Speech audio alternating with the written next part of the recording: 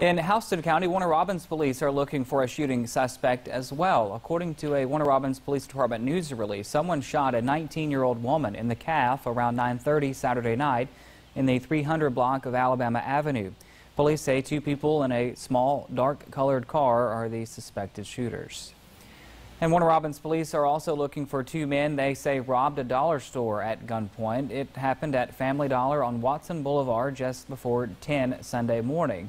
Police say two men in dark clothes with their faces covered entered the store with a gun and demanded money before running away.